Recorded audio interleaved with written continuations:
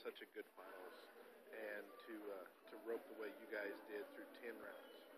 You know, and we come in kind of towards the bottom, and we come in here and just rope aggressive and try to be as consistent as we can. And then as it started getting, you know, as the rodeo started going, it was like, gosh, how many steers are going to make us rope here? Because then we started having a really good chance. So, but we never backed off. We kept going at them, and it worked out for us.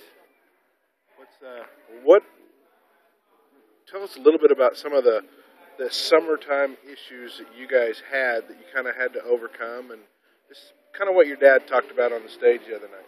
Yes, sir. We had a hard time this summer. My head horse, Vegas, he got sick, and he was the head horse of the year last year. And when you take a good horse away from a guy, and I don't care how good you rope or whatever, man, it hurts you.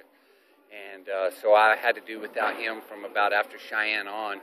And then my mother-in-law got real sick, and she got cancer, and Molly struggled with that. And so, you know, gosh, we were back and forth. And we had a baby, and that was a blessing. I'm not saying that, but we had all this stuff mixed up going on and wondering what we're going to do. And we just had 1,000 things going. And, man, it couldn't have ended up any better. And I just hope my mother-in-law's better, and I hope my horse gets better.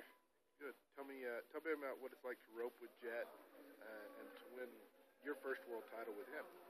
Oh, it's amazing because Jet and I have been friends for a long time. He was in my wedding, and I tell you what, he's been a very special friend of mine, and to win it with him, it's even better.